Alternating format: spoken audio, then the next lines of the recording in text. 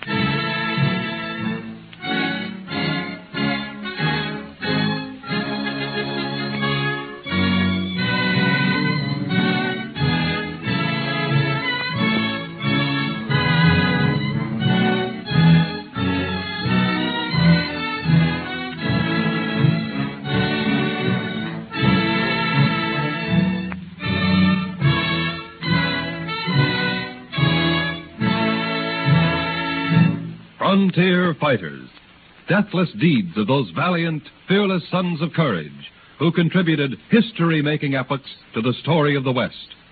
The history of Arizona fairly bristles with the adventure of Cochise, the only Indian who successfully defied the authority of the federal government for more than a decade. His was a reign of terror that extended from 1860 to 1872. So terrorized were his victims that their word-of-mouth descriptions of his renegade exploits practically stopped emigration into Arizona. The pioneers in Arizona sent a petition to President Ulysses S. Grant. At the White House in Washington, D.C., President Grant speaks to Major General O.O. Howard. General Howard, there's only one man in the whole United States who's defying the authority of the federal government. That renegade Cochise in Arizona. Yes. The only solution to the problem is to get the Apaches onto a reservation. And that won't be easy. They're proud, suspicious, deadly. They're more than a tribe. They look upon themselves as a nation. And Cochise, an uncrowned king. He's a scourge, Mr. President. Well, General, I leave it all in your hands. The only command I have to give you is that Cochise must be captured and banished, or made to recognize the law. I give you full and unreserved authority. I don't know how long it will take, sir. How much time or money? That is up to you to determine. However, I don't expect you to return until Arizona is safe for future generations of American immigrants. I won't fail you, sir. In this packet are letters of introduction to old desert settlers, men who know the country. The guide who will do you the most good is a red-headed, independent, devil-may-care frontiersman, Captain T.J. Jeffords. I'll make him my aide, sir. It's only fair to warn you, General, that Captain Jeffords is loyal to both the federal government and his friend, Cochise.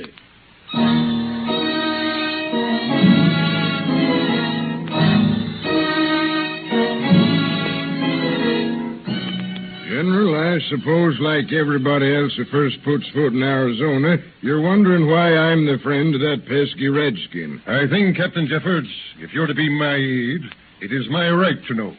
Of course, there's no hurry. Can't hurry nothing in this country, not if you count the Cochise business as a standard of time. Everybody's been trying to get him out of this part of the country for nigh under 12 years. And you failed too? I don't say that I failed because I never really tried. Captain, do you realize what you're saying? On lesser evidence, men have been court-martialed and condemned to death.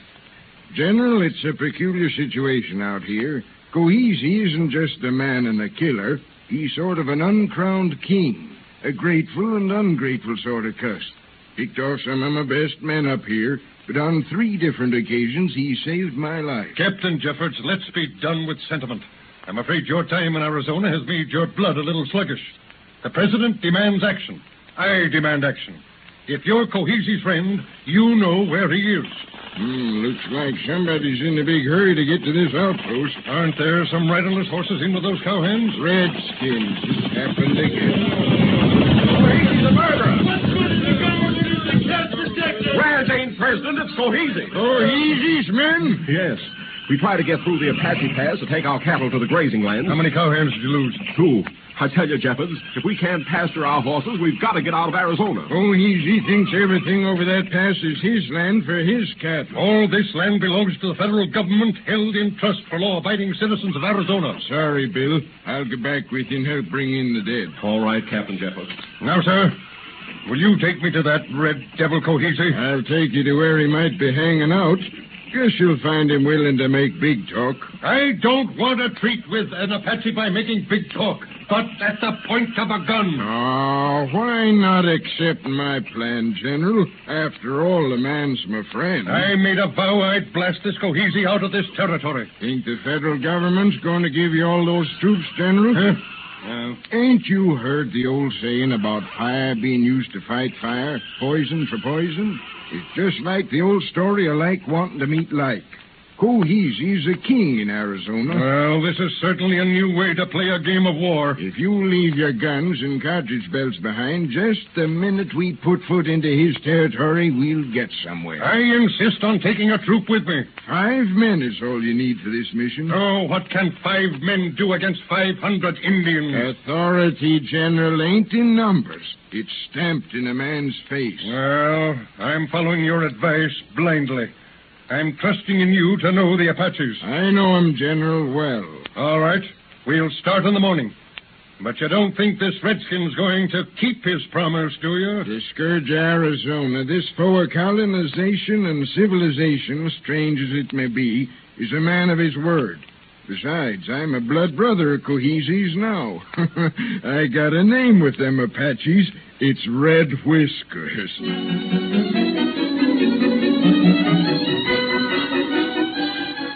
General Howard was forced to accept Jeffords' counsel. Much against his will, he started out for Indian country with a party of 5 men. After a journey of 3 days, Jeffords brought the party to a halt and lit a signal fire. Within half an hour, a thundering horde of redskins suddenly appeared. To General Howard, it looked like they were coming out of nowhere at full speed for the white men. There they come for us. Battle formation, men. Drop your guns, I'm men. giving orders here.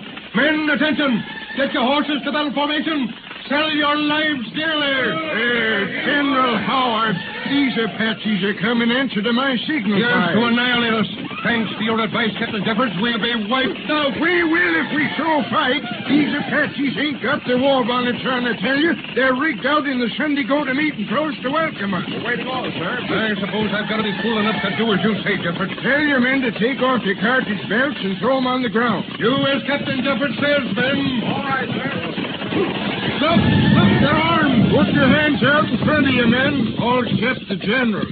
You, sir, hold your hands on your chest and look like U.S. Grant might if he was here. A lot of idiotic tomfoolery with bloodthirsty savages. Red Whiskers desires General Howard to be taken to his blood brother Cochise, who will make big talk with him in the name of the White Father in Washington. Red Whiskers, honored in tribe of Cochise.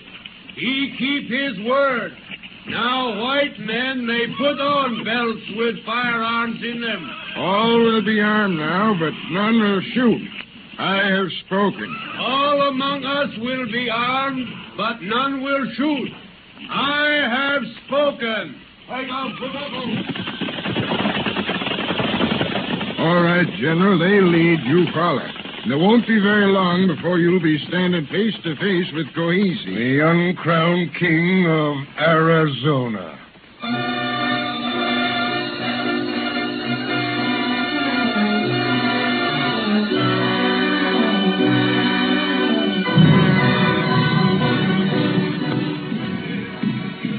Right through here, General, into this lodge. That's Cochise coming to us. He speaks English with a Mexican accent. Been trading among the Mexicans so long. I still think we're in a trap, and we'll never get out of this alive. General, it's eye to eye with these Injuns. Better start giving him the pride look. Welcome. Welcome, Red Whiskers, my brother. Welcome to you, my brother Cochise. And a welcome to you, General Howard. Let us sit and smoke the pipe of peace. First, I smoke. To To you next, my brother Red Whisker. Yeah. And from my lips to the lips of him who speaks with the tongue of the great white father in Washington.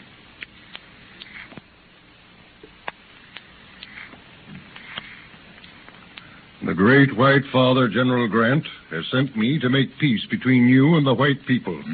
Peace is very dear to my heart and the heart of my people. It is the desire of the white father that all his children of the many tribes move on to reservations. For the Apache, he wishes to establish a reservation on the Rio Grande. I have been there and I know the land well, but it would break up my tribe to move. Why not give me Apache Pass? Give me that, and I will protect all the roads. I will see that nobody's land is taken by the Indians. That might do, but it would be much better for your tribe to go to Alamosa. Oh. I must call all my warriors and my chiefs together again. It will be 10 days before I know their will. I can stay until there is peace between you and me, between my people and your people. I have spoken. General, I think you put it over and you handled him with dignity and authority. If I fail in this, then I don't know what will be the future of this great territory. These redskins have got as many holes as foxes. Take 50 years to blast them out. Cochise knows the game will be up someday. I'll get to him tomorrow and tell him if he don't make peace, his people will be the outcasts of all the Indian nation. They're murderers and renegades now. But not outcasts. He's proud, this Cochise. Proud of what? General, maybe he's proud of belonging to a people that remind us they happen to be the first Americans.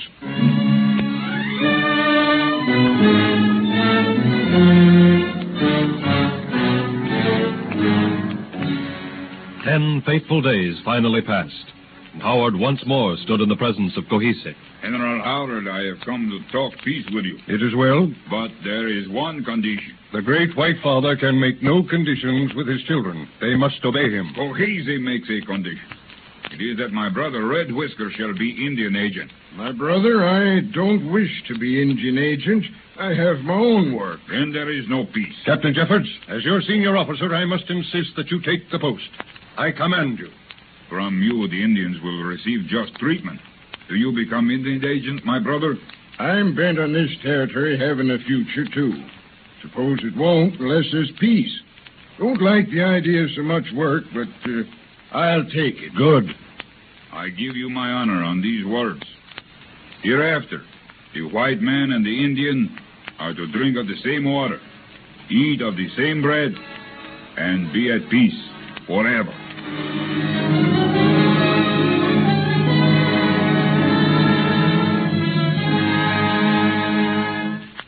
And so peace did come to Arizona, and with it prosperity. And once more the emigrant trains appeared on the Santa Fe Trail, bound for Arizona. Cochise, true to his word, kept the peace, and his son after him, thanks to the faith President Grant had in General Howard and the strange loyalty of Captain Jeffords. And so another chapter closes in the annals of the history of the West. And those brave men, who we are proud to call frontier fighters.